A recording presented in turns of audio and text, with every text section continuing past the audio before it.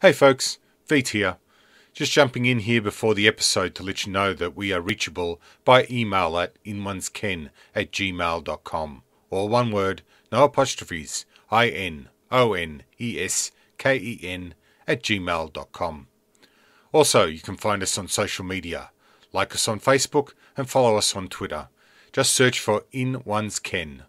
So if you want to reach out to us, leave us feedback, have a question, or even make a show suggestion, you can find us and we would love to hear from you.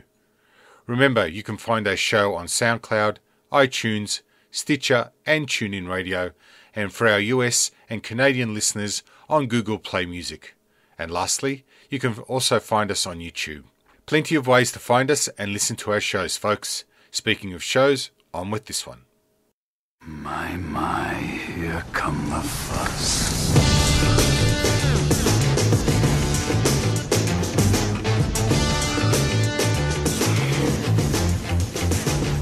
Hello, everyone. Welcome to episode 20-something of In One's Ken. You want to know? You guys can actually hear me now. Yes, we can. 209, mate. 209. Yes. Look, the store that I work in, I have to memorize so many numbers that if I memorized the episode, I would forget what avocados were. They're 3, by the way. They're 3? Okay. Yeah, Not 3 not enter 209. avocado. There is no 209. Okay. Like You must 5? have it's a different system then, because like for me it was always like there was a 4 and then 3 digits you had to know. Yeah, like 5209, I think, is strawberries or something. Oh, man. So, how have you guys been? Veet, how are you doing? I'm good, mate. Well, you know, I'll specify. In 2 parts. So my pop cultural experience since we last talked, I went to see the Guy Ritchie King Arthur movie. Now, I'll say 2 things. 3 things. It was fine. Enjoyable, no problem. Second thing is, it was very Guy Ritchie. For a sort of medieval story, it was very Guy Ritchie. And third, now, the story of King Arthur is sort of legendary. It's set in a world of fantasy. And this was, to say, phantasmagorical. It just sort of like pushed the boundaries a bit. But that's okay. Like I said, it was very Guy Ritchie. Claire and I went out on a date Sunday night, and it was fine. We enjoyed it. It was some of the humour was good. Very, very, very dry, very British and very dry. That was good. The other pop cultural thing is I've started watching The Expanse. Have either of you two seen The Expanse at all? I know of it. Know of it. Negative. Okay. No? Great. I've watched the first 6 episodes. I love it dearly. The effects makes you believe that they're in space. All that is done right. What I really like about it, and the reason why I started watching this show, is it was described to me as this. Star Trek, which we've talked about on this show and we love dearly, presents an ideal future, a time in the future where everything is done right. Humanity does see sense.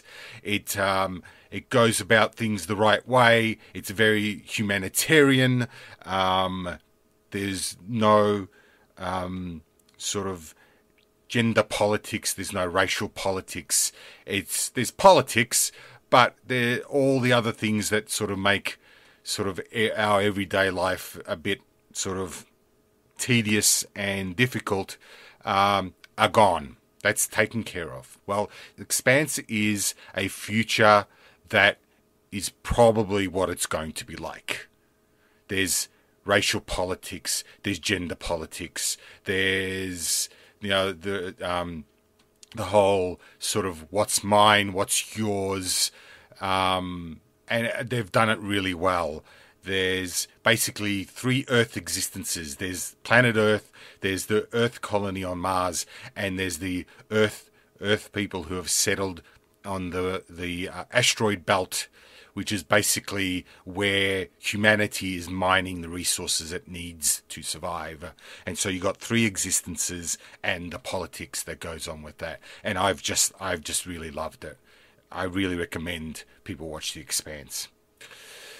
Then there's what's happening in my real life. I mean, this is what's happening. So we all know since we last talked that I've applied for a job. To fill you in on where I left off, I was waiting to hear on an interview. So I got my time for an interview. I got a call from the nurse manager to say this was on the Monday, to say that the interview would be on the Friday. No problem. Prepped myself for the interview. Friday morning came along, got all snazzied up in my suit and ready to go with my notes. And just as I'm about to head out the door, the nurse manager calls me and says they have had to postpone the interview because one of the 3 on the panel, the doctor, was still stuck in Samoa and wasn't going to be there, and they'd have to reschedule. I said, fine. Monday comes along and she sends me an email saying we've rescheduled your appointment for Thursday morning. And I look at my work schedule and going, that's immediately after a night shift. So I emailed her back and said, is there any way we can reschedule this to a different time? I would literally be walking off a night shift straight into a job interview. And I didn't hear anything, and I didn't hear anything, and I didn't hear anything, and I'm starting to fret. I'm asking around crazily at work to see if there's anybody who could possibly swap the shift, and of course, in those sorts of situations, nobody can. And then it's sort of like late Tuesday, she contacts me and says, we can bring it forward to Wednesday. I said, that's fine, let's do it. So Wednesday comes along. As I said, I get all snazzied up. I take my notes. I go off for the interview. Well, the 3-person panel is only a 2-person panel because the doctor couldn't make it anyway. And they said, stuff it, go for it. I had the interview. It was in my opinion, the interview went very, very well. I had a job interview for a promotion about 12 months ago, and I think this went better than that. And you know, when you have sort of an interview or a situation like this where you walk away at the end and you replay it through your head and you sort of think of all the things you could have said differently or things you shouldn't have said, that I had none of that. It went well. And I walked away knowing if I don't get this job, it wasn't because of the interview. Well, it's been 2 weeks since the interview and I still haven't heard anything. As far as I know, there are 3 people who are vying for the job. And it's basically a 2-horse race, myself and somebody else. And it's been 2 weeks. And oh my God, the politics that goes around. Now, I've sort of hinted at here that I'm a little oblivious to the people around me and to what's going on around me from individuals. The other person I'm in this race with is, well, people are not keen. I'll put it this way. They're not keen for him to have the job, but there are others who are. So it's this sort of battle to decide whether they give this guy the job or not.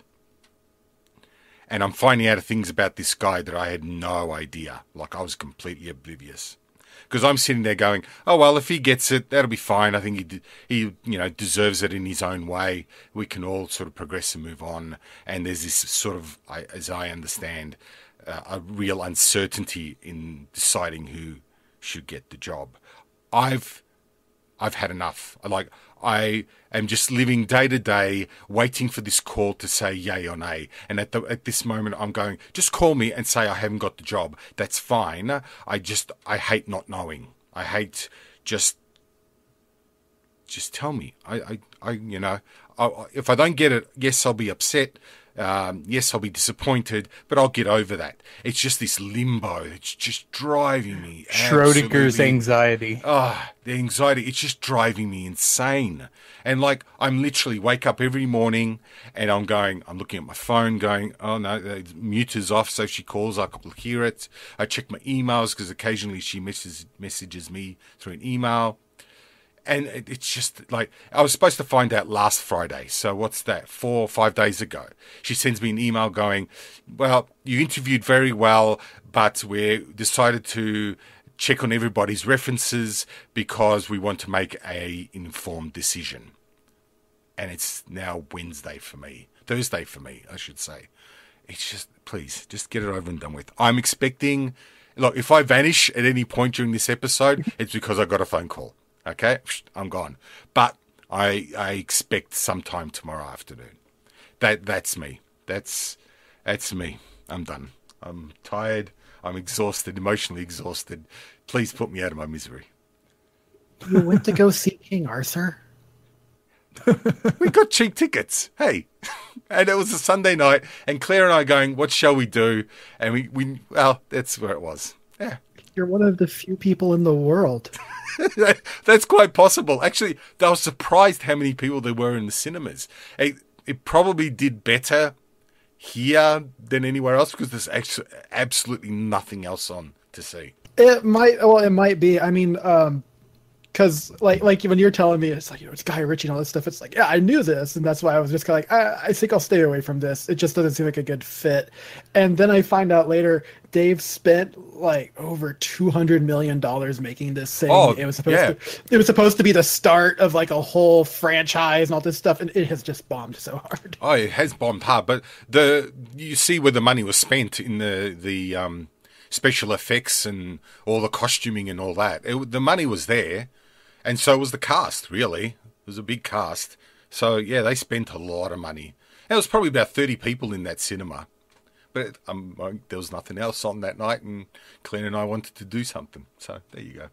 Yeah. I mean, I liked Guy Ritchie's Sherlock Holmes movies, but that's kind of about it. Yeah. No, I've gone to see a movie that's actually faring quite similarly, but it had about half the budget, and that's Alien Covenant. How was that?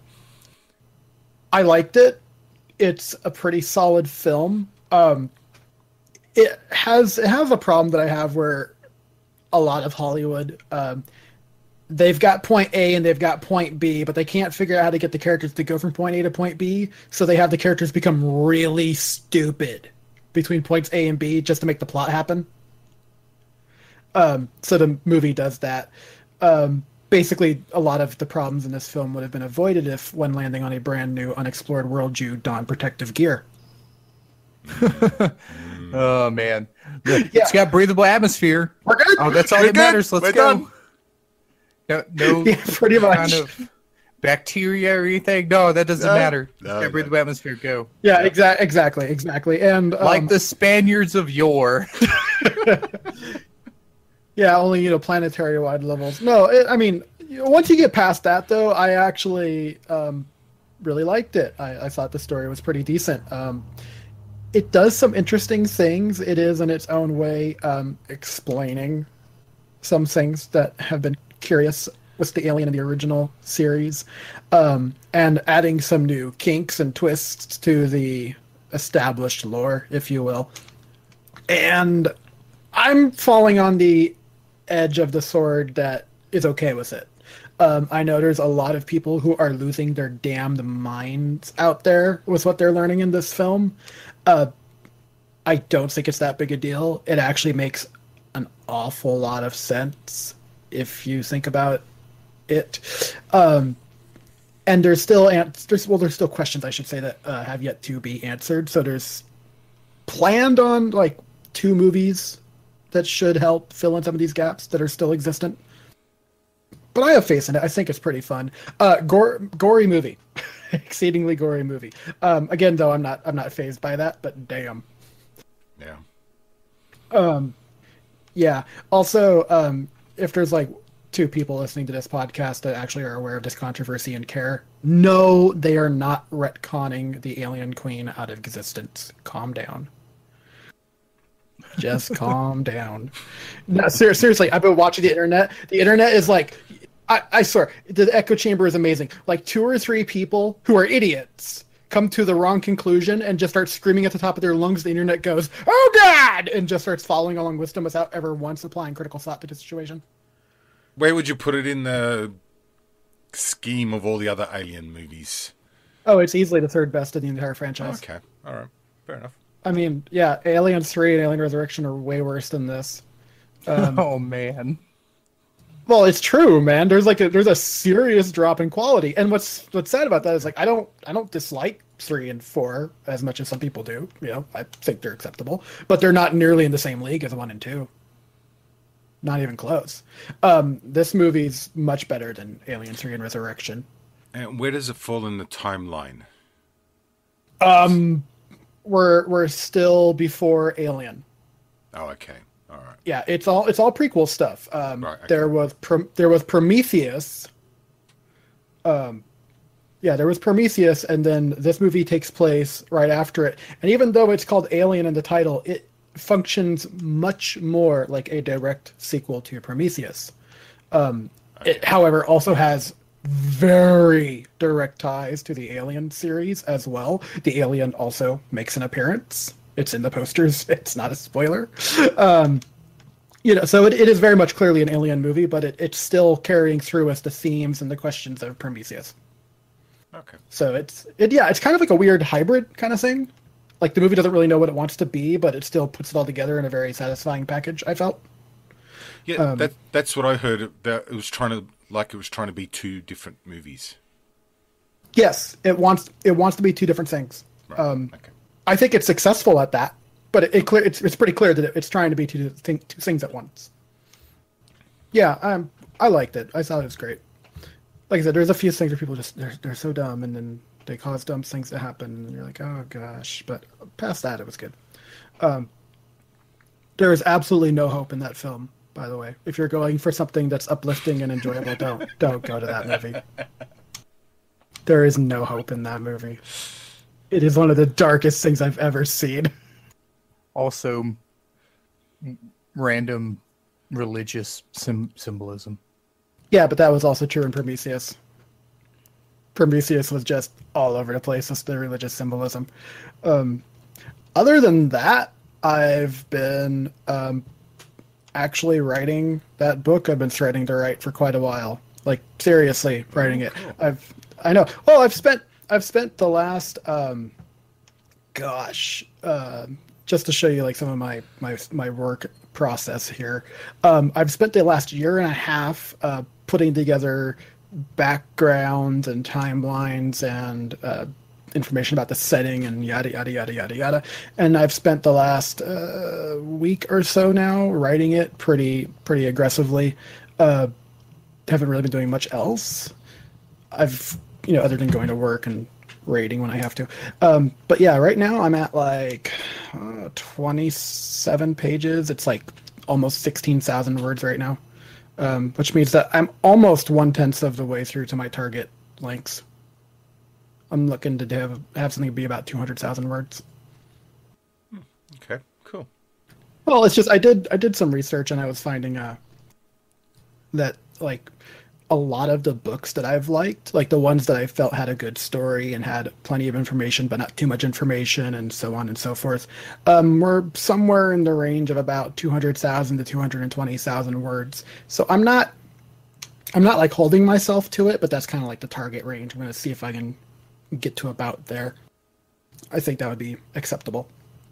The other thing, and the reason why I'm bringing this up, the other thing that I've known for years, because a couple of my favorite authors do this, Sanderson especially and Jim Butcher, they have what they call alpha readers, which essentially is after there's like a rough draft or a second draft, they put it together and they go, okay, someone else needs to look at this. And they just throw it at people. And they're like, please read this and then tell me in every way how much it sucks. Like, if you don't like something that a character said, if you feel something's out of place, if this didn't make sense to you, if you don't like the pacing of this, if you think I spent too much time on that, whatever, just tell me, yell at me about it. And then they do the the final beta version of it before they tried to publish it. So yeah, you guys are on that short list if you want.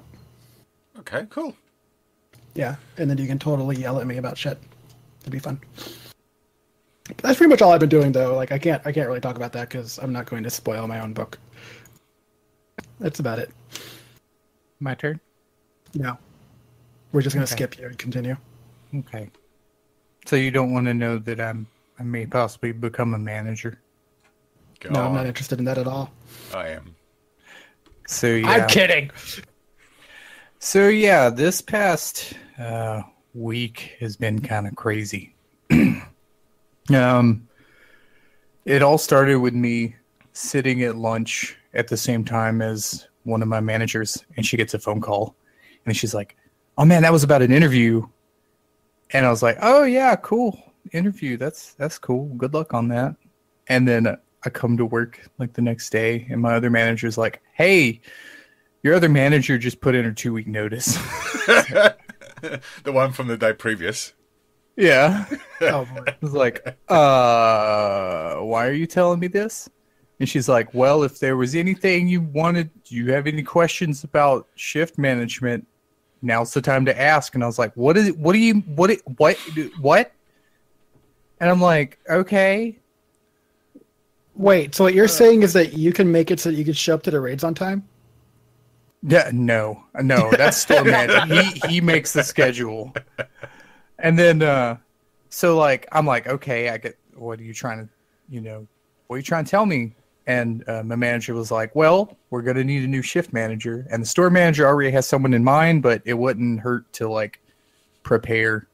I was like, oh, okay. So, probably somebody who's been at the store longer than me. And she goes, that doesn't mean they know anything. Just if you need to know anything, you can ask questions. And I'm like, okay.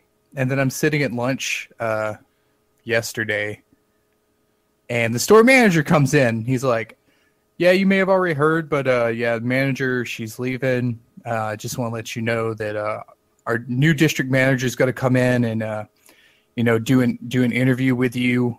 And anybody else who's interested. And so if there's any questions or anything, just, you can ask. And I'm like, wait, what? Is this like a thing? Is there a chance I could be manager? So apparently it's a possibility.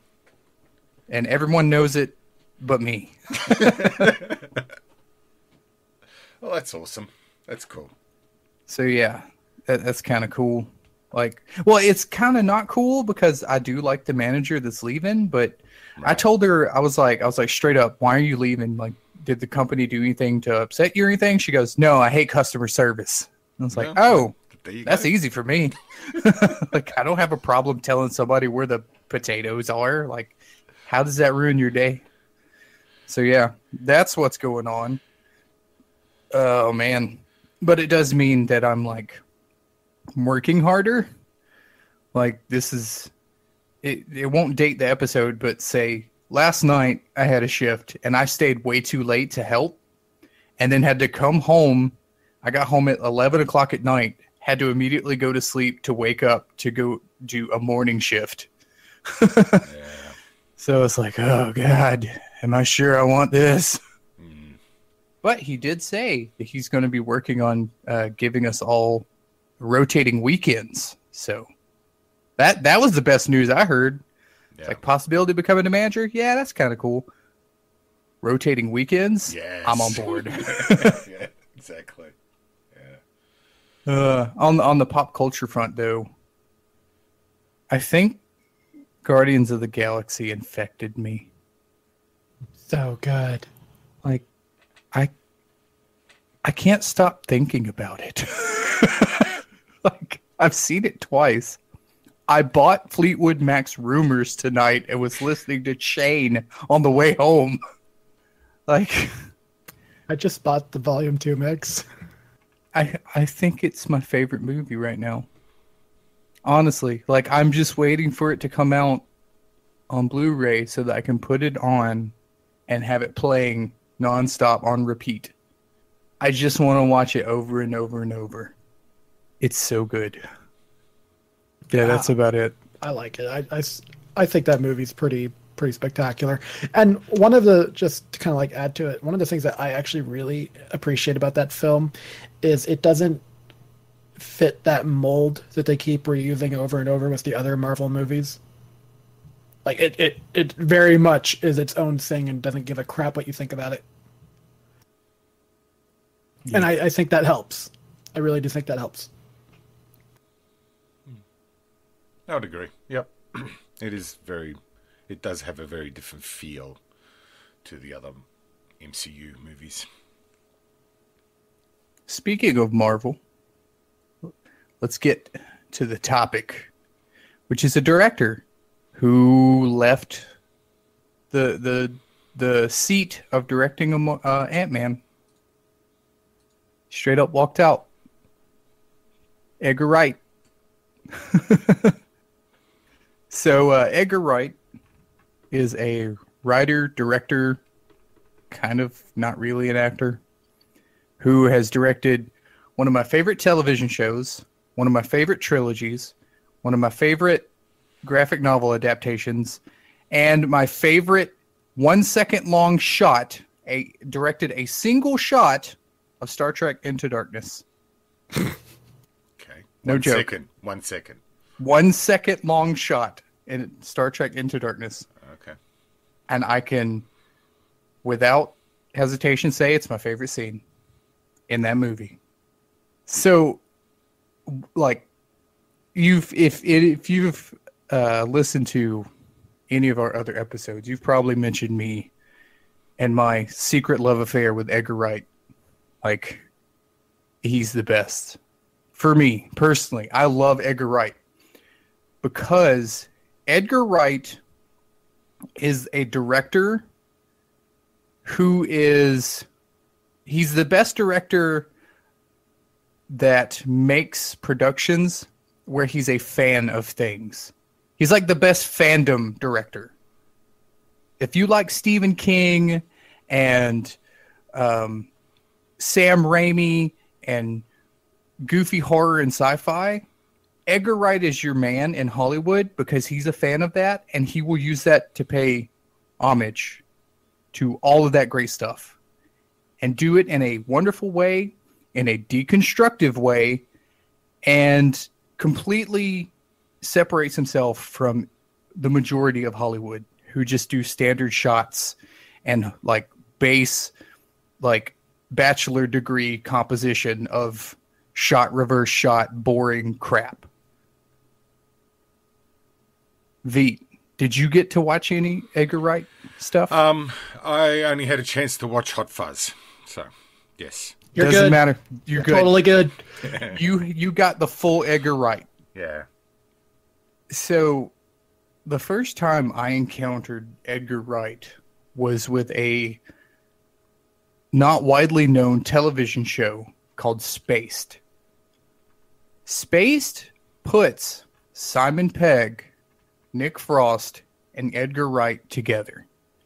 Like, they had worked on Asylum, which was a short, dark humor comedy television show for the BBC. And Simon Pegg was getting ready to do a sitcom for Channel 4. And he was like, hey, I met Edgar Wright. He's a cool guy. Let's ask him to direct. Best decision ever. Spaced is an amazing slice of late 90s pop culture and comedy. To the point that there is an episode where Simon Pegg and Nick Frost buy cheap acid at a bar. Simon Pegg trips on acid and plays Resident Evil 2 for 24 hours straight, and reality begins to meld. Like, his friends will say something, he'll look at them, and they'll look like zombies, and he'll freak out. Meanwhile, Nick Frost, who is a militant anarchist, is in all camouflage running circles in the park around a single tree. It is brilliant.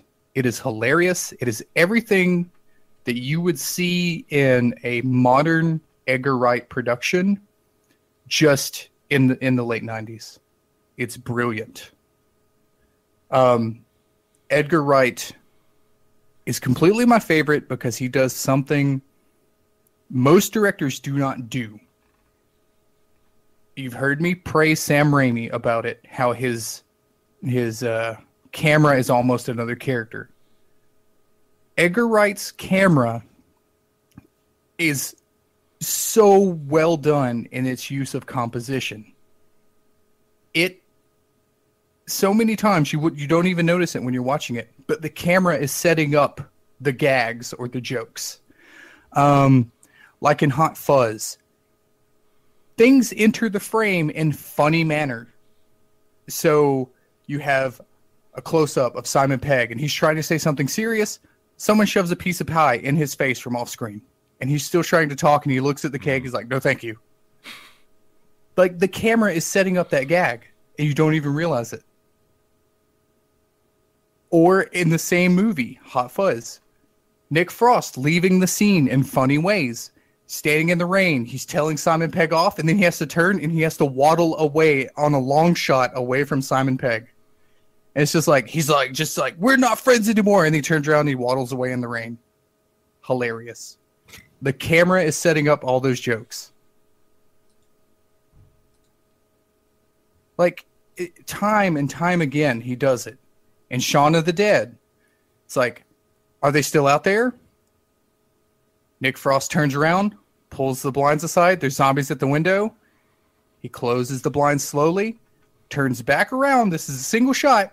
Turns back around to where he was standing previously and goes, yes, they're still out there. Brilliant comedy that other people ignore the camera for. That is the one thing I hate about a modern American comedy. It's like, oh, we got to cast a comedian and he has to just say some, like, ass or fart joke. It's not funny. Like, you just do something stupid. You hit somebody with something. You're like, it's just garbage. It's just utter garbage. There's no composition techniques. There is nothing. It's like, point the camera. All right, say something funny or do something funny. All right, next shot. Like, that's one of the reasons why I can't stand, like, I don't even want to watch that new Ghostbusters because it's people ad-libbing. Like, that's the composition. It's like, hey, we got a scene, there's a hearse, say something funny about the hearse. There's no forethought. There's no comedic timing to it. Edgar Wright does things that other people don't even consider. He uses jump cuts as comedy. Like, in Scott Pilgrim, there is a scene where the main character is laying on a bed next to his friend. His friend is passed out because he's drunk. He lays down. The main character is looking at the ceiling. Jump cut. It's morning time. The main character is gone. Jump cuts. He uses jump cuts artistically. There's a scene in Scott Pilgrim where the character zones out. You know, when people zone out, they kind of ignore everything around him. The shot focuses on the main character. What? Huh? Did you zone out? There's a shot where the main character is focused on. The world kind of dims around him. And you see him moving throughout his day. And then one of his friends yells at him. And he, like, wakes up and he's walking in a completely different location at a completely different time of day. It's a jump cut. Like, it's hilarious. It's like, man, he was so zoned out, he went through an entire day without realizing what was going on. It's brilliant. I love Edgar Wright. Like, I freaking love him. He did Shaun of the Dead, Hot Fuzz, and World's End. He's aided also by being British, in my opinion. Yeah, the Brits are pretty fantastic. Well, they have a very different sense of humor. As you pointed out, a lot of American comedy is something I don't appreciate. I don't find, even when a lot of it is actually written that way, it's like the writer is going, hey, you know, it'd be really funny if this guy threw up now. And it's like, it's not funny. I mean, just because you put a bunch of people in a very weird and awkward situation that would never occur in real life doesn't make it funny. Sometimes I'm just like, this is dumb. Who thought this up? He, on the other hand, in like this typical sort of British way, will point to common everyday events and derive humor from them. My personal favorite, and this is one of the reasons why I want everyone to watch Shaun of the Dead, like genuinely, truly. There's red on you. It is the most hilarious line ever, because you've got to think, the guy, his pen is leaking. He's got this giant blotch of red on him. He knows it's there. It's like 2/3 of the way through the day, and then you're like, hey, you've got red on you. Like, no one else has pointed this out to him. Really? Yep, and it's You used really as a think you're the callback. first person? And it's also a callback reference once he gets blood on him. Yeah. Hey, you got red on you. Oh, yeah. And it's at that point, it's blood covering his entire shirt instead of just one spot. It's like, hey, you got red on you. Like, Yeah. Well, as and the movie also opens with just all of them around a table at a bar having a conversation, and the conversation is just, oh my god, am I really watching this conversation? You know, and that's how the characters who are there also feel. They're like, this conversation is happening, really? And then you're watching it going, yes, people actually do act that way. Oh my god. Yeah, he also uses sound, timing sound with comedy. When was the last time you've seen somebody use comedy that's not a fart in a movie to be the, you know, the point of a joke? Shaun of the Dead, when they first see the zombies, they're standing there in shock that there's a hole in someone's gut that you can see all the way through. You can see the daylight through them. They're standing there in shock. Simon Pegg is like a gasp. And then you hear, and Nick Frost pulls a Kodak camera up into view like he's about to take a picture. And Simon Pegg looks down and slaps the camera out of his hand. Like, when is the last time you've seen someone use sound as comedy? Like, it's amazing. There's no words in the scene. It's just shock, sound of someone winding a camera, look down, slap it away. Simple, beautiful. And he also really doesn't come across unless you watch it. Yeah. Like we can describe all of these things, and it's just kind of like, we can't do it justice. You got to see it. Yeah. Like, honestly, the visual, he's so visual that it's any other film that says comedy, I can describe any of the scene. Like, because it's all driven by the line. Anchorman, I'm in a glass case of emotion. He's standing in a telephone booth crying. That's the scene. The only thing that makes a comedy is the delivery. Whereas you watch a Shaun of the Dead, they're in a bar beating zombies with pool cues to the beat of a Queen song. It's synchronized. And then Simon Pegg turns to Nick Frost and goes, "Kill the Queen." What? The jukebox. Yes. Like, amped up to 11 because they're British. yeah, fantastic. And there's other things, like not just comedy but drama. There are times when, like, a scene from Shaun of the Dead, Simon Pegg standing there with a knife, holding it up beside his face. When he gets the idea to use the knife, he moves it slightly and causes it to lens flare at the camera, and then he looks at it so that you can tell the idea he just got from the visual cue of the lens flare that he caused. No words. Again, no words. Just, what are we going to do? Tilts the knife, lens flare, looks at it, like, gives it a side glance. It's like, bam, you got everything you need to know. He didn't have to do any kind of delivery with dialogue at all. Just composition. Just how he puts the camera in a place where it fulfills all the missing space for the scene. Brilliant. Like, and then he does fun stuff that I always love from Sam Raimi, where he does the quick zoom montages, where, like, if somebody's getting ready in the morning, it's like quick zoom on the toothbrush, quick zoom on the shaver, like him holding up the shaver all menacingly, bing, turning it on. Like, that kind of stuff, where he's paying homage to horror films and Sam Raimi. Like, Shaun of the Dead has the recurring gag of, like, the medicine cabinet slightly ajar, and Simon Pegg closes it. Like in a horror movie, the monster's always there. He closes it. It's like it's his flatmate who's always like, "You were up so late last night. I couldn't sleep."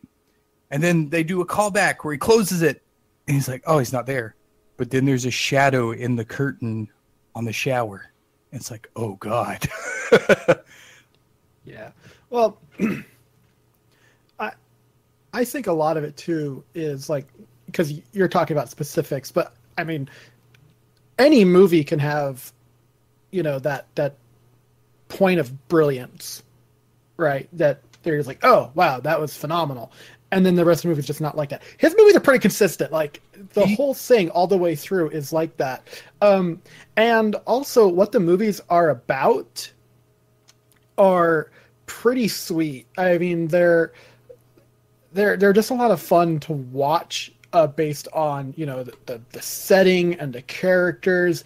Also, bless him for introducing the world on a greater scale to who Simon Pegg and Nick Frost are. I mean, that's how I found out about them anyway.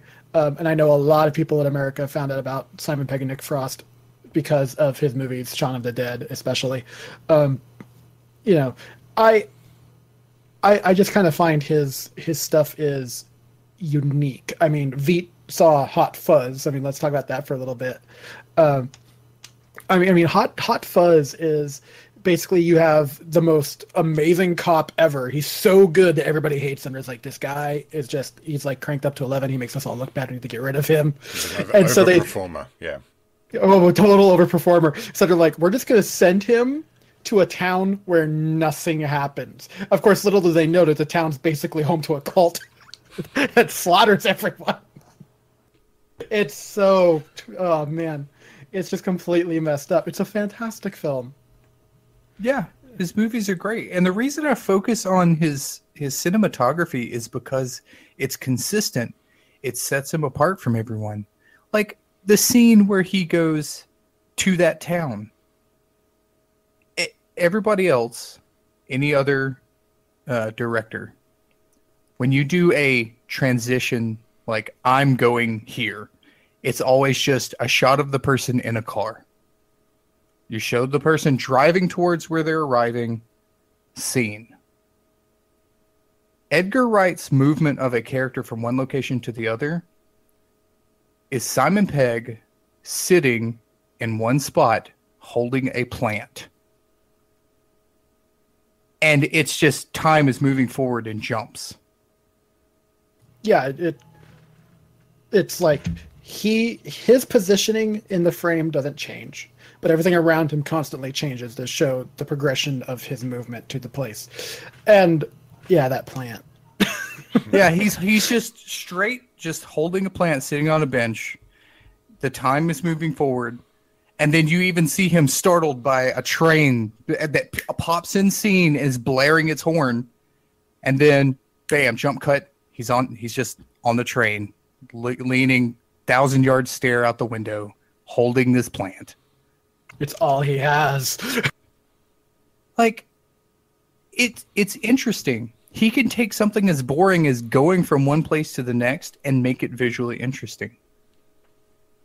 Right, and I do appreciate that. It's just like, as much as I do notice and appreciate it, I almost don't find that to be the interesting part about what he does. I mean, what I find interesting about the way that he does is there's almost no hesitation. There's no like holding back when it comes to just sudden tonal shifts. Shaun of the Dead, for example, is constantly funny, and yet it'll kill people brutally, randomly. He'll go from cracking a joke to having a heartfelt scene with his dad, and his dad turning into a zombie, and then they brutally mess up his. Just the whole thing is just the emotional roller coaster of it is actually real. It's hilarious in hindsight. And then you have things like Hot Fuzz, where all of a sudden it's just incredibly bloody. Yeah, it's yeah. Well, see, it's like a piece of a building falls on a guy, and you watch it happen. Yeah. Well, see, that's the thing about Edgar Wright is, like Shaun of the Dead is homage to horror, and so he breaks that down. And Hot Fuzz is homage to action movies, like to the point that what is the movie they keep referencing? Point Break. Point Break and Yes. Bad Cops 2, wasn't it? Yes. Bad Boys 2. Bad Boys 2. That's it. Yeah. Like, Well, he's a big movie deconstructs guy. it, but I think with Hot Fuzz, he puts more of his uniqueness in there. Like, he deconstructs the plot to move in the way of an action film, but his shot compositions, like, he's doing visual comedy and stuff that nobody else does, that no one understands. Like, it's completely unique to Edgar Wright, the things that he does with his composition. Well, and I think a lot of that comes from the fact that he is so well versed in filmmaking. Like, he loves movies. One of the things that just tells you that the guy is a super geek. Like, he is such a geek. Yeah, he's one of us, if you will. He does a commentary on Hot Fuzz with Quentin Tarantino. They discuss, I can't remember where I saw it, but I think the list, there's like over 200 different movies that the two of them reference in the course of this commentary. Yeah. It's That's why crazy. I said, if a fan of movies was going to make a movie, it's Edgar Wright. The man he's a cinephile. Yeah, but he's so well versed in all of these different movies that he has to have had his own ideas while watching them. I mean, I know I have certain ways that I would do something if I were given the chance. Things like you mentioned, like the jump cut and stuff like that. There are things that I've seen other movies do where I'm just kind of like, oh, that was a neat idea. Why didn't they elaborate on blah, blah, blah, blah, blah? It's just because their mindset's different. And like he's one of those guys who he's skilled enough and he has the opportunity to actually carry that out. And you're watching it and it's great. And it's sort of like to jump around to Scott Pilgrim versus the World. My favorite commercial flop. That is absolutely true. No, it's the only movie he ever made through American studios. So it's his only American film. It's an adaptation of a comic by Lee O'Malley. I haven't actually read it. I know way too much about it though, which kind of ruins the point of reading it. But Scott Pilgrim versus the World is one of the most bizarre things I've ever seen as a movie. Not because it's bad, but just, wow, really? You did this? He took I think it's 8 volumes, but he took this massive, hundreds of pages of comic book, condensed it into 2 hours. And actually did it justice and is coherent. Yes. It's a slightly different ending because the ending hadn't been finished by that point. They were trying to ride that commercial wave, if you will. But yes, it does it justice. It makes total sense. It's a coherent film with a beginning, a middle, and an end, character arcs, the whole thing. It's wonderfully done, and it made me feel old as shit. It was the first time ever in my life I've felt old. And it was bizarre because I went to this movie. I saw it in theaters. I was very excited about it because I like Edgar Wright, and I'm like, ooh, this should be good. And it was very, very good. But it made me feel old because of the loud noises and the constant music, and I was just being inundated with every single pop culture and internet meme reference and inside joke that I fully understood. There is literally not a single joke in this movie that got under my radar. I understood it all. Even weird things like just handing the guy the skateboard. I got it. I totally get it. And I think it was that recognition of watching basically the entirety of my generation's culture play out on screen. I was like, I'm old. I'm like not even 30 at that point. But it genuinely made me feel old because like the movie is too loud, the movie is too fast, yada yada. I wasn't upset about any of this, but like I was just like perceiving it that way. It was crazy. Wonderful film. I recommend it if you're looking for something that's absolutely bonkers. Yeah, I was on the opposite end of the spectrum. I was like, finally, someone makes a movie that looks like my brain. See, but that's, I think, was exactly the problem. Like, I'm like, wow, that's how I think of things. Oh, God, that's how I think of things. Yeah. Like, you know something's wrong when there's a joke of telling someone to get a life, and he goes, I already have a life. He slaps an icon floating in front of him, a digital video game, like, mock 18-bit icon. It says 1-up. Then they do a callback where he dies at the end of the movie and then remembers, wait, I have an extra man, and comes back to life. Yeah, it hurt. It hurt in a good way, but it hurt. It's like a visual joke actually turned into plot. Yeah, and admittedly, yes, this is a lot like what the comic is, but I actually also feel that is why he was the right man to do it. He understood. Yes. He understood. But that movie had a lot more going for it than just Edgar Wright. I own the vinyl soundtrack. Great soundtrack. No, it's a great film. But also, just because we're talking about Scott Pilgrim is also an interesting case study in marketing, hype, and expectation and results. When I went to the Comic-Con that year, everyone was kind of joking that it was the Scott Pilgrim Comic-Con because that was all you saw. Okay, they had Michael Cera and his guitar with the giant pink background plastered all over the Hilton Hotel right across from the convention center. They had Scott Pilgrim food trucks all over the place with the lines that said bread makes you fat. You know, just bread makes you fat. Yeah, it was just full of Scott Pilgrim everywhere. I'm surprised Beck wasn't there playing the songs from the Sex Bomb. There might have been speakers playing certain things. But yeah, it was just insanity. It was absolute insanity how much Scott Pilgrim was there. And there was so much hype coming out of Comic-Con. It was like, oh, Scott Pilgrim's going to blow away everything. Look at all this hype coming out of Comic-Con. And then the movie came out and absolutely tanked. Yep. Complete disaster.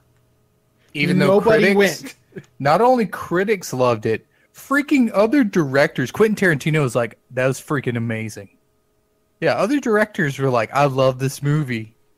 People were like, what? Scott Pilgrim? I don't even know who that is. What's a graphic novel? Does that mean it's like a comic book but more violent? It's so sad. Yeah, I mean, it had a production budget of $60 million, and it totally failed. 85 is even worse. Well, no, I mean, like the actual production budget, not the advertising or anything like that, but the actual production budget, just making the movie was $60 million, and it made $48 million. And that as a comparison, the production budget for Hot Fuzz was $8 million. Yes, well, it's a very special effects ridden film. Yeah, unbelievably so. You can tell while you're watching Hot Fuzz that Hot Fuzz is like done on the cheap. Not that is bad. You know, he hides it well with his cinematography but there's almost nothing built. You know, it's all filmed on locations, and you can just tell, right?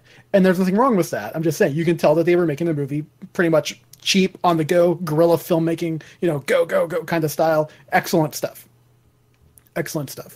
But yeah, Scott Pilgrim also, yeah, like you're.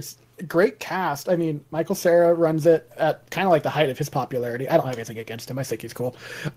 Mary Elizabeth Winstead is in it, and I think she's wonderful. And then there's also these really random people. Chris Evans is in it. Yeah, Captain America's Brandon Ruth, the earlier Superman, is in it. You know, it's just it's he's like one of the boyfriends. Like Scott Pilgrim has to fight Captain America and Superman, and wins. Yeah, it's a ridiculous film. It's so much fun. It's not bloody or anything. Nope. But being a lesbian apparently gives you ninja powers. Yes, totally. Just like being a vegan makes you a super psychic.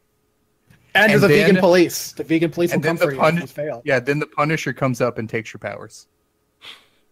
Yeah. Seriously, V. It's oh god. V, Veet, it will destroy you. You'll be like, what am I watching? What? No. Sam will probably love it. Sam will probably love She it. probably Yeah. has already seen it. I'll have to ask her. I should have asked her. Yeah, if she hasn't seen it, then you definitely need to make this happen. It's ridiculous. Oh goodness. Yeah, so I mean that was his only American film. Shame that it was a bust. I felt that it deserved to do so much more than it did. Yeah. Yep. It's just a shame. Ant-Man happens. Now let me get into this one, because I actually saw a minor part of this tragedy unfold before me with my own two eyes. Not Scott Pilgrim. Wow, I'm my brain. No, Edgar Wright had been actually working on Ant-Man since before there was a Marvel Studios. He'd spent almost a decade on this. By the time it was actually starting to happen, he just loved Ant-Man. Ant-Man was a comic book character that he really enjoyed, because as he described it on stage at the Comic-Con with me and several other 1,000 people watching, he said he was always just one of my favorites. I mean, you've got this guy who can become really small and then really big at will, and he can use that during a fight.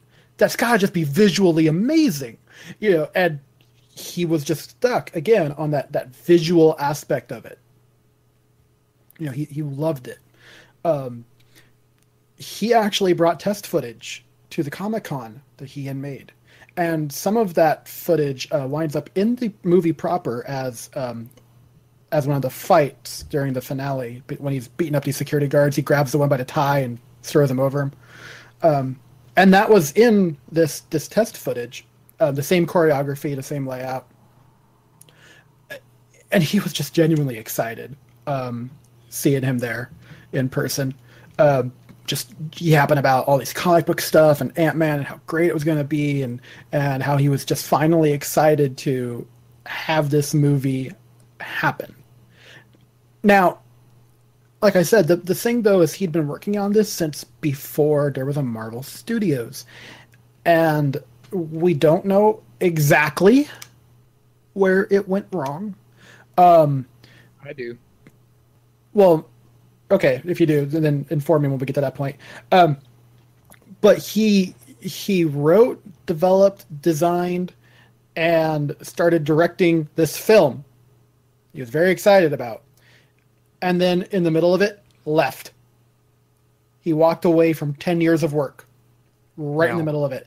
And like I said, correct me if I'm wrong here, but we think it was because he didn't want the movie to integrate as heavily into the Marvel Universe as they were making him do it.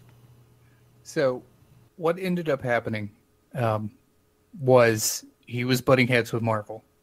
They did not like the direction he was taking the movie. They wanted to go in another direction. And filming was supposed to start on like June. It was June 2nd, exactly. And he shows up to set. Marvel had behind his back rewritten an entire script. And they go, here, this is what you're using. And he just went, I'm gone. Like he literally came to work and they went, yeah, all that stuff, it's gone. Here's the script we wrote. Wow. And this is from someone who was like close to the production. Like this was reported. Like they came to work and all of his, basically his entire work was in the garbage, and they said, this is what you're using. You have no choice. I'd be a little ticked myself. That's intense. Like, I can imagine just looking and going, nope. And Oh yeah, I agree. Yeah, and it's a damn shame that happens. I can only imagine what that film would have been like had it fully been his endeavor.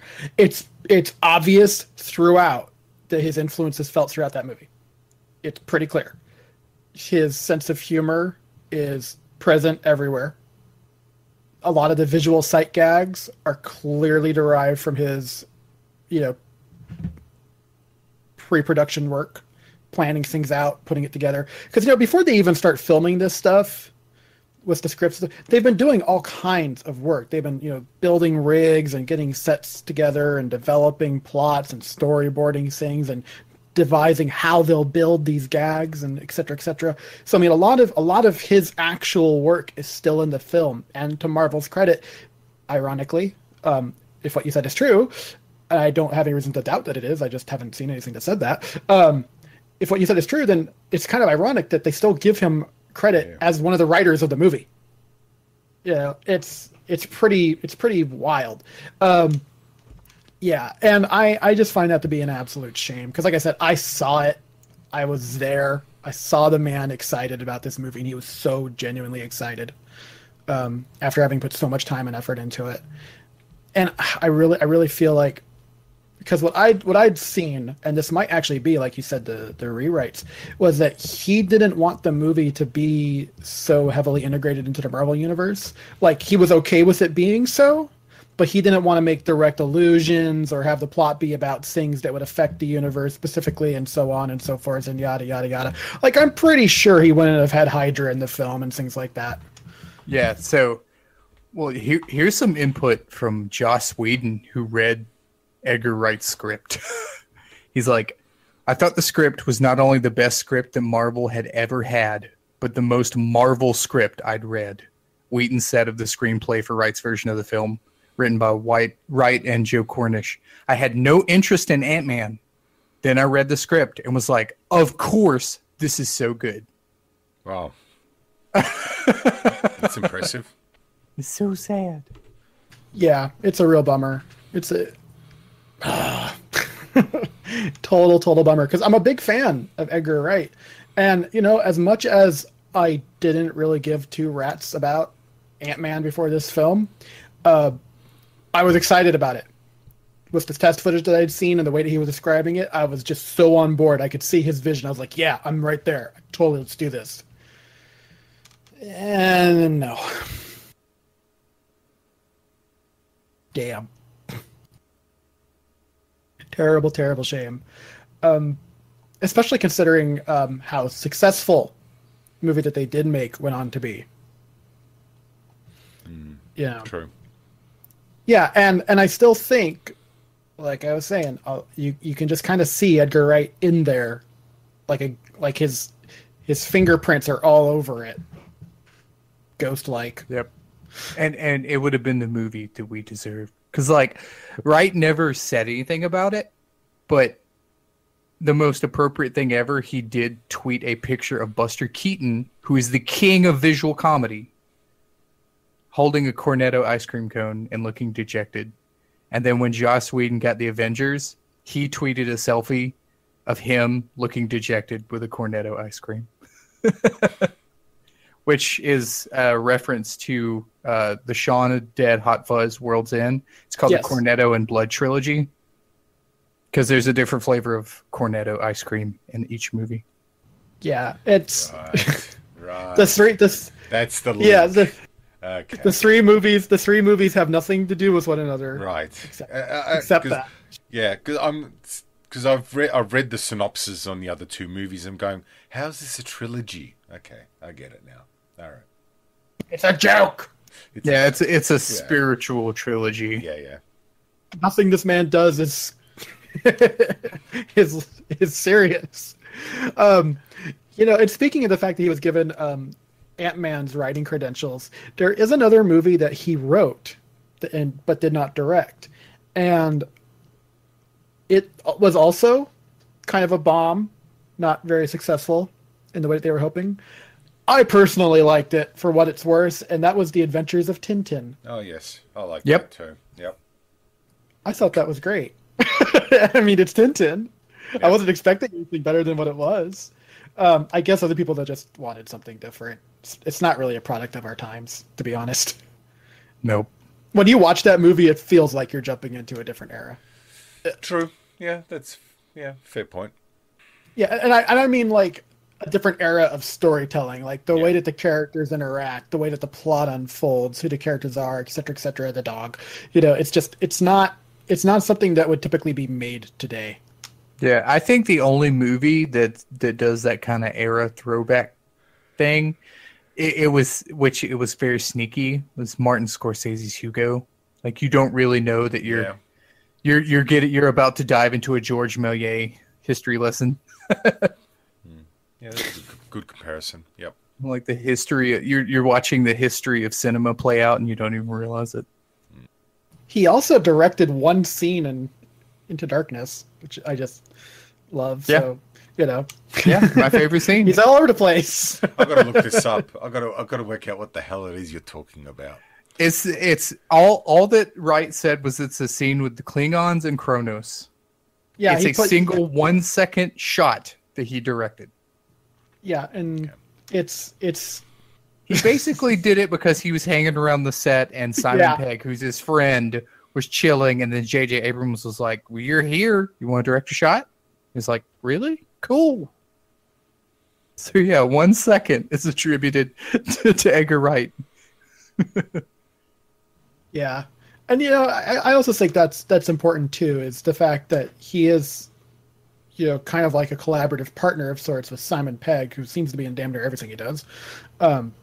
You know, Simon Pegg is brilliant, and people should get to know him if they don't. You know, he's the titular character. He's Sean. He's Sergeant Nicholas Angel. You know, he's the main character in all these films. You know, and he plays Scotty in Star Trek, which is pretty fantastic. And he writes the movies also, which I think is great. Yeah, so it's kind of like that little side thing where we get not only because of Edgar Wright, you know, being successful making these movies that catch on like wildfire, but we also get to, you know, be introduced also to Simon Pegg. You know, Yeah. and that's been fantastic, and it's been wonderful to see. And also Nick Frost, who's always kind of not as much as Simon Pegg, but Nick He Frost always is pretty plays much the around. side man. He does. He always plays the side man. Even in there's a TV show that I really like called Into the Badlands, and Nick Frost just wound up in that show, and he's also like the sidekick in that one too. Yeah.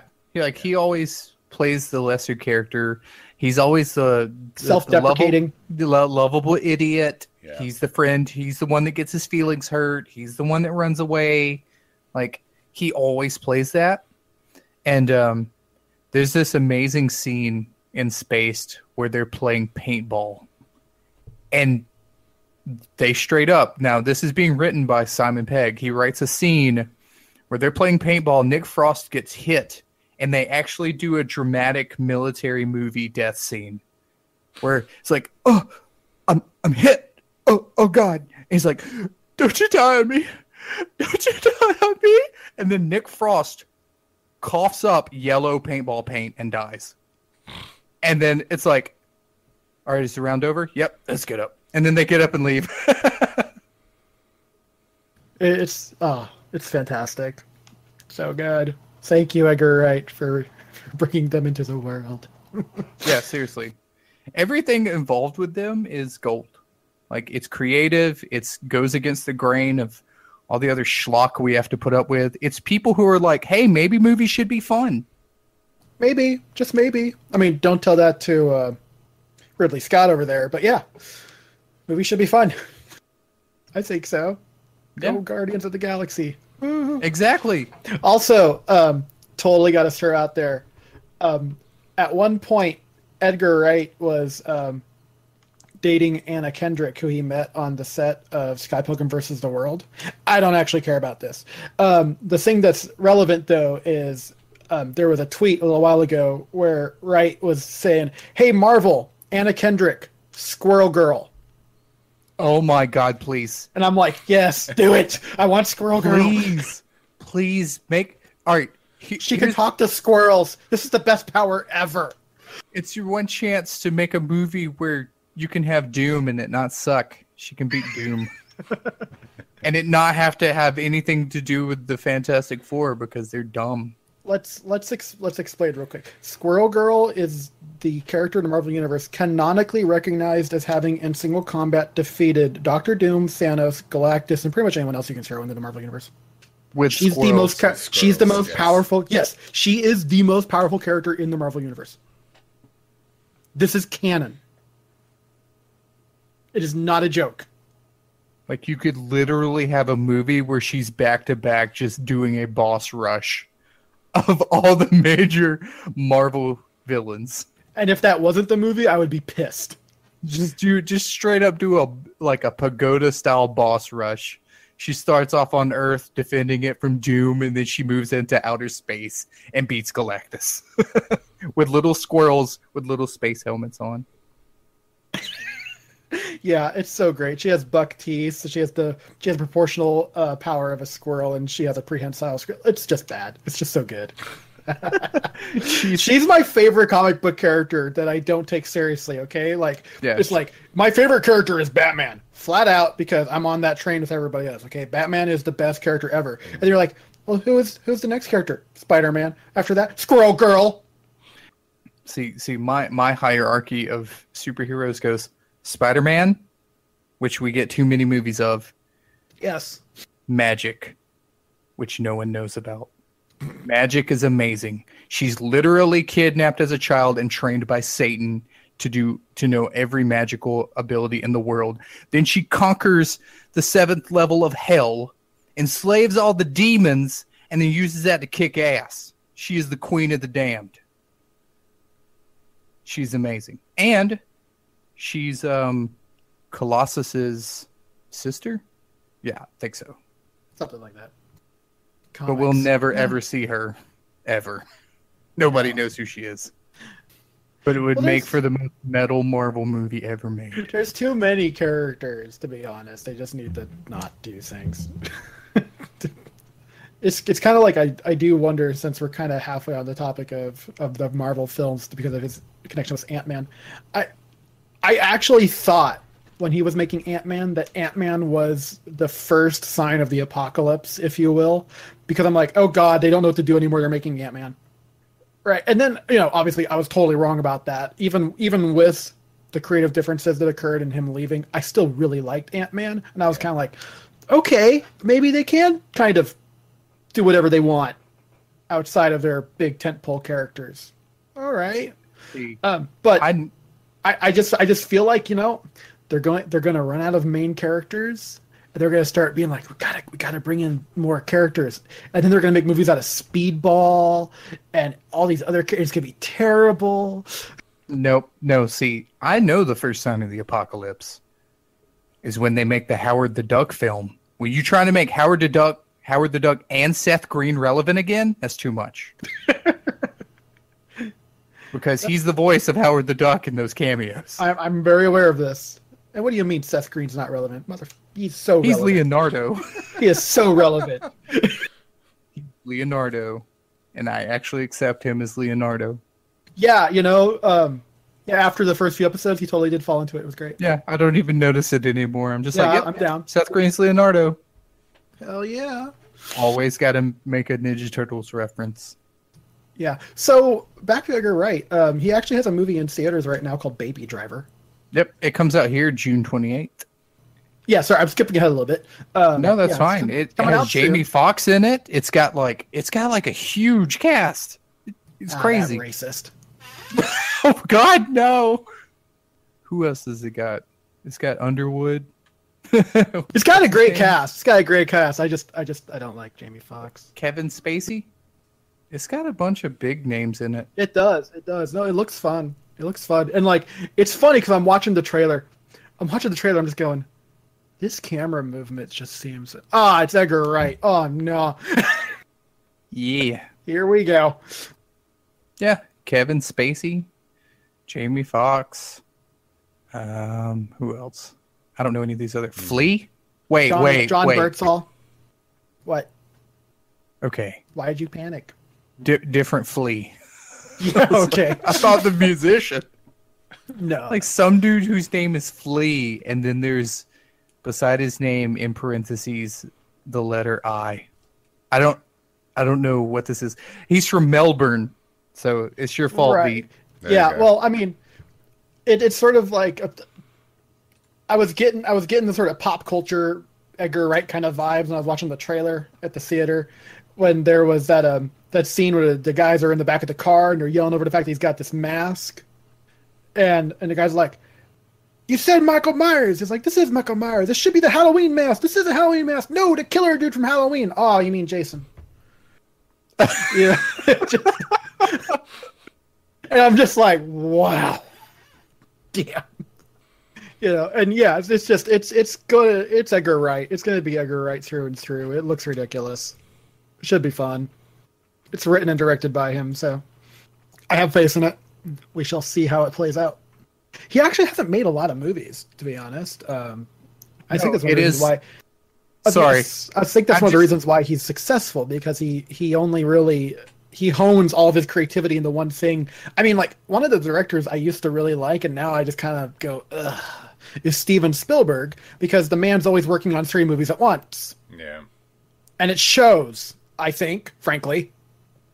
Okay, so I'm still stuck on this. That Flea and the Baby Driver, that is the basis for Red Hot Chili Peppers. I was not mistaken. I was like, what? Randomly Flea. Like, okay. What? Oh, all right. Anyways, sorry. Probably got nothing better to do with his time at the moment. It just looking at the cast for Baby Driver, that just hit me in the head like a brick, because it's like, Flea? What?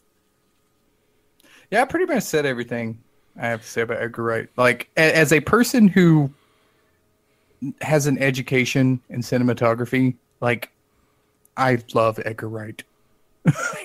He's my favorite. I will say I enjoyed the cleverness of Hot Fuzz. And going through his filmography, I think I've seen bits and pieces of other movies. I completely agree with the cinematography, and it sort of showed when I was talking about Samurai Jack a couple episodes ago. I love the ability to tell me information without the dialogue explaining it to me, which is, like, I think Robert was sort of hinting at, that it's a sort of a common theme at the moment. Is it's not just in a lot of movies, it's not just good enough to show me what's going on, but a character has to also in the dialogue explain it to me. Yep. And that is the one creative rule no one seems to remember. Is the first thing I ever learned in writing and cinematography. Show, don't tell. Yeah. Don't tell me. Don't have the person go, oh, I'm so angry. Make them punch a wall or something. Yeah. Yeah. It's something because Claire is an English teacher. She's and particularly when they come around to part of the year where she's teaching poetry, it's something she's constantly harping at them, and she's telling it. Even when she's at home marking it, she will constantly say, show, don't tell, show, don't tell, show, don't tell. So in that respect, absolutely clever. I sort of have an issue. My issue is this, and I agree, it's sort of personal, and I think it's partly cultural as well. You guys talked about how much you love British comedy. I have an aversion to British comedy. And get out. Now, let me clarify. 98% of British comedy, I think, can just die in a dung fire. All right. But there are a few people. Yeah. He's one of them who channel that 2% of the British comedy. Where I'm just like, you guys are the most effing brilliant people on the planet. Right. Okay. Because but only that little 2%. There was elements in this movie where I just sat there and I went, I didn't think that was funny at all. And it sort of comes down to, I grew up watching not a lot of, but some British comedy, and none of it appealed to me. I watched things like Are You Being Served and On the Buses, and I have to admit it, I actually don't think Monty Python is funny. I don't either. Yeah, and I grew up with this. Come on. I grew up with this aversion, and Benny Hill too. God, Benny! Oh my God, how many times? Benny Hill? No. Yeah. So my wife hated Monty Python until I explained to her that it is the closest we've ever gotten to having a comedy version of Dada. Probably. The Dada movement. Yeah. And because they tried it with Space Ghost. They tried it with Space Ghost, and it was like, okay, yeah, it was too random. But there's just enough structure in Monty Python for you to go, this is random. Oh, this is random. And after I explained to her Dadaism and how that works, she was like, Monty Python's brilliant. Yeah, no, I'm on board with you there. The only one of their movies I've actually found funny is Holy Grail. I've tried to watch the other ones, and even parts of Holy Grail I don't like. And the reason it's so random is they basically looked at comedy and said, can we tell a joke? Can we make someone laugh by never ever having a punchline? It's like, let's make a joke. Now remove the punchline. Where does the joke go? Can it be funny before the punchline? And it forced them to have to do random stuff, to go off the wall, to be like, oh, this parrot's dead. Well, I wanted it to be a lumberjack. What? Musical number. It's because like they completely deconstructed it and was like, let's just take out, never use a punchline.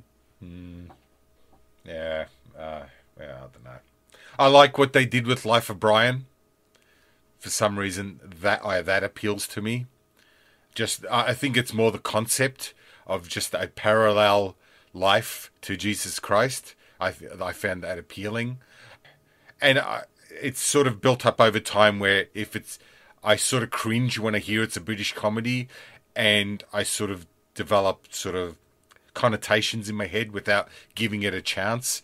And it probably happened once or twice watching Hot Fuzz, but yeah, absolutely clever. No doubt about it. And as the movie went on, I found myself chuckling along with the gags and laughing out aloud. But certainly I was a little sort of hesitant to start off with. Yeah. Oh, see, I think the reason I love British humor so much is because, like, American comedy is standardized.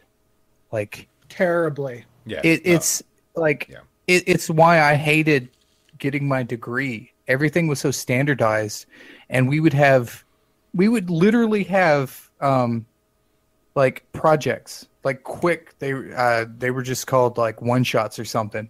It was like, go out in an afternoon, film, edit, and get ready to show tomorrow a like 2-minute production about something, and it would be thematic. It would be like horror in the middle of the day. And you know, my whole team, they were like, how do you do scary stuff in the middle of the day? You know, give me the camera. Let me show you. You guys are wanting to do tripod shots of the house on campus that's supposed to be haunted. Let me show you what I can make that look like in midday. We're doing black and white. Look at these camera angles. I'm going to move it. And I came up to my professor. I had to miss class when he saw it. And because I did totally non-traditional stuff, I was like, screw traditional. Like, that stuff's not scary. You'll never scare somebody who just both pointing the camera at something and sitting there.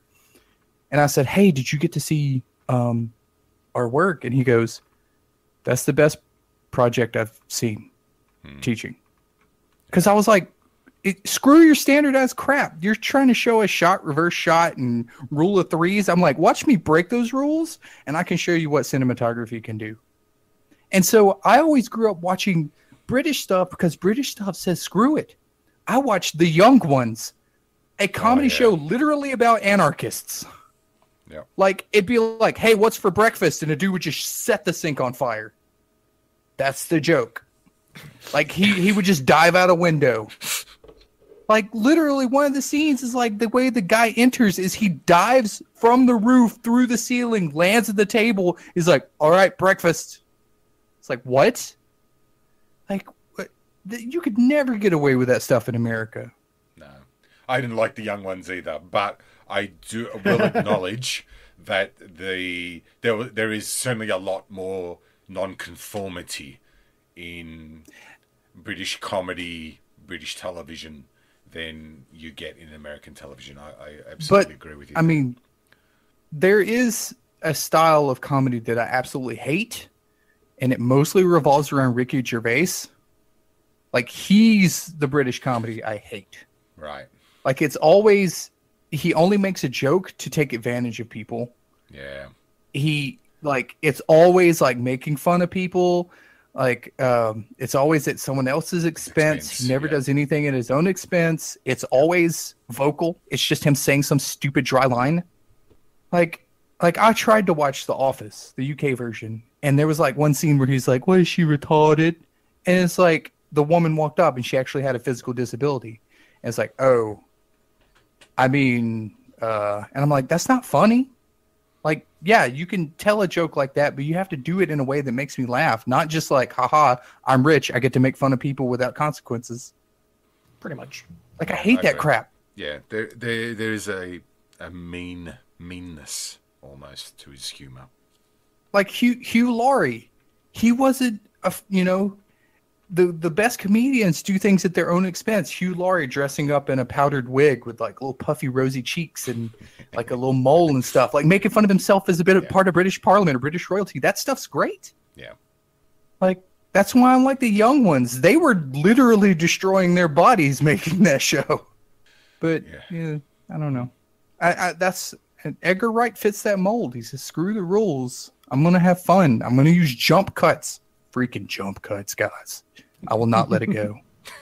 Jump cuts. But it is why he's so great, though, because he doesn't follow the rules. I mean, like, I keep going back to that moment in Hot Fuzz where all of a sudden they just push a building on a guy and you watch it happen. And until that point, the movie had just not been this way.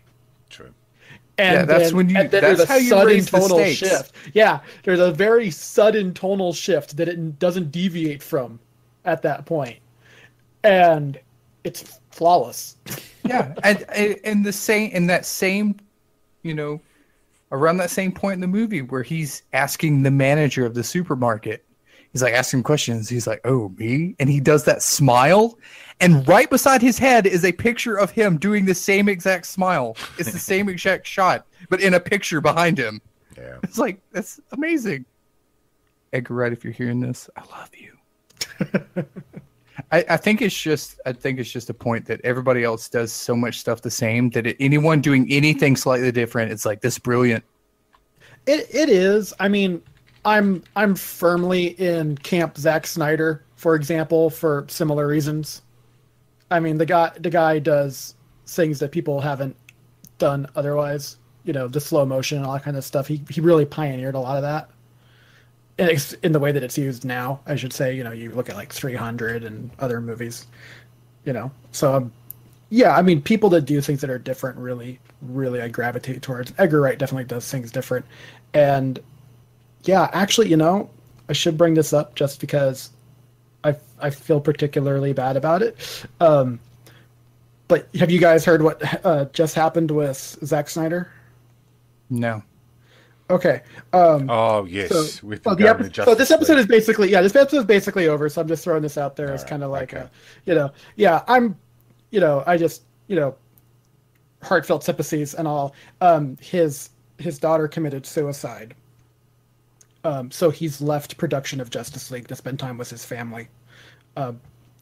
Joss Whedon's jumping in to fill in the remaining post-production. He was already kind of like mildly associated with the project, but he's taking over now, and I just think that's really bad. I'm a huge fan of Zack Snyder's work, so it's sad for me. I hope him well. I've actually seen him on the street in San Diego, so not that he notices or anything. I'm just saying I hope the guy does well. I'm a big fan, so that's just sad for me. Yeah, that freaking sucks. Yes, it does. It sucks a lot. Not for the movie, for him. Yeah. Way to bring it down at the end of the episode. There you go. Like you jerk. I know. I'm a total jerk. Edgar Wright's amazing. Let's move on. Yeah, this has been the episode. Like, it kind of came in like a whirlwind. I'm like, this this movie is so good. I love him. Blah, blah, blah. Yeah. Like, it is the rare time you will see me go full fandom craze over someone, because normally I'm like, it's a person, they'll die, the sun will burn out, and no one will care. But then I'm like, Edgar Wright, he is the sun. Warm me. Oh man, I'm gonna get a restraining order on her. Maybe. So yeah, what's next week? Next week, all right. Let's see. The idea came to me a couple months ago. Three heterosexual males are going to attempt to talk about musicals. I hate everything about you and what you stand for. Oh, you're the best. Look, I like I said a couple months ago, it sort of dawned on me just how influential musicals and how much I actually enjoy musicals and I can actually track it back way back when. So there'll be a lot of like way back when Vito was young stories, and we'll look at sort of where musicals are at the moment. So yes, we'll see how long we can our episode will go next week. All right, prepare to talk about Blues Brothers 2000, Little Pet right. Shop of Horrors. Okay. Like, I'm going all in. Okay. Wait, does this mean I have to watch La La Land? No. I'll probably bring it up for all of 3 seconds, and that's it. How dare you bring up the travesty that is Blues Brothers 2000? That is a smirk upon the beauty that is Blues Brothers. You can go to hell. So bad. All right, musicals. Blues next Brothers is great. I should say musicals next episode. I hate you. Bye, guys. Bye.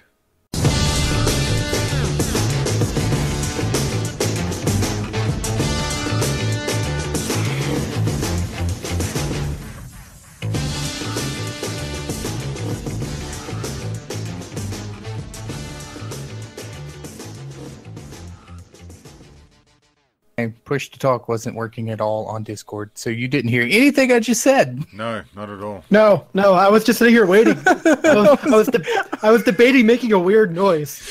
I was talking to you, asked V how he was doing, and he sighed. I was like, all right, we're hitting it hard. Like, something doesn't seem right. Okay, I'm gonna That's hilarious. stop this recording and start again. Seems fun.